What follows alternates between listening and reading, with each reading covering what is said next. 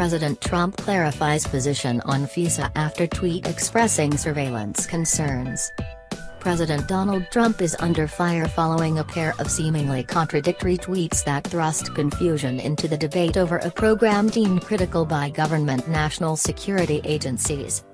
The controversial Foreign Intelligence Surveillance Act, which authorized the U.S. government to seek to monitor electronic communications of foreign persons suspected of terrorist activities, passed the House on Thursday in a 256-164 vote, but not before the president issued confusing statements via Twitter that drew his support for the measure into question. This is the act that may have been used, with the help of the discredited and phony dossier, to so badly surveil and abuse the Trump campaign by the previous administration and others. Trump tweeted Thursday morning. That tweet seemed to contradict a statement from the White House just 12 hours earlier which expressed clear support for the measure, and it seemed to support a proposed amendment to reform the program that the White House had also said it didn't want.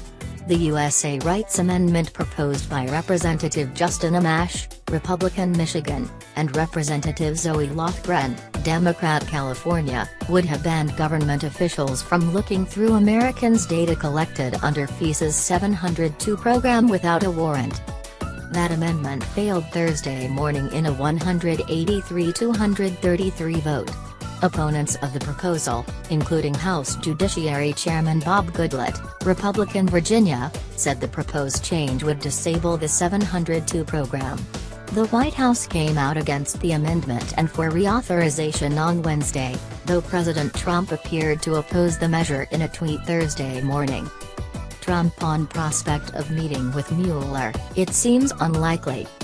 The note, Trump and GOP fenced in by wall, immigration. Senator Dianne Feinstein team releases testimony on Trump-Russia dossier. Over an hour and a half later after his first tweet on Thursday, the president sent a second tweet on the subject seeming to clarify that he supports FISA reauthorization, with potential privacy concerns addressed separately. With that being said, I have personally directed the fix to the unmasking process since taking office, and today's vote is about foreign surveillance of foreign bad guys on foreign land, Trump wrote. We need it. Get smart. Trump's tweets drew criticism from the top Democrats on the House and Senate Intelligence Committees. In a tweet, Senator Mark Warner, Democrat Virginia, called Trump's initial criticism of the law irresponsible and untrue, adding FISA is something the president should have known about long before he turned on Fox this morning. Fox News did a segment on FISA Thursday morning around the same time Trump first tweeted, where he appeared to quote the broadcast. I don't understand why Donald Trump is in favor of this, Judge Andrew Napolitano, a Fox News senior judicial analyst, said on the network. His woes began with unlawful foreign surveillance and unconstitutional domestic surveillance of him before he was the President of the United States, and now he wants to institutionalize this. Mr. President, this is not the way to go. Following the president's first tweet, Senator Rand Paul, RK, appeared on Fox News where he said he spoke with the president about his own concerns surrounding FISA, and said the president indicated he would back reforms put forward by Amash and Paul himself. The administration has voiced support for reauthorization, but I think the president indicated to me that he believes that any reauthorization should have significant reforms, Paul said. Representative Adam Schiff, D-Cali, the top Democrat on the House Intelligence Committee, said on the House floor during debate over the FISA bill that House GOP leaders should postpone consideration of the bill in light of Trump's tweets. I do think we need more time to work on this bill, and I think that was only underscored this morning by the contradictory statements coming out of the administration, he said, calling for more time to discuss this with our members.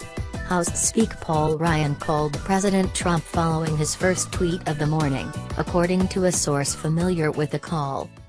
One of the most important things we are placed in charge to do is make decisions, not based on TV, not based on internet, based on facts, based on reality, Ryan said in a speech on the House floor this morning. And we're supposed to make those decisions to keep our country safe. The White House did not respond to emails requesting comment to fully clarify the president's position. While they never questioned the outcome Thursday, some Republicans were frustrated by the mixed messages from the White House. "It didn't help," said Representative Chris Stewart, Republican Utah, a member of the House Intelligence Committee, said of Trump's first tweet. "The conversations we've been having, intensely for the last few days is 702. And people have been going, yeah but FISA and unmasking. And we've had to say, look, they're separate. 702 is a very different issue," he added. "This is a very valuable tool.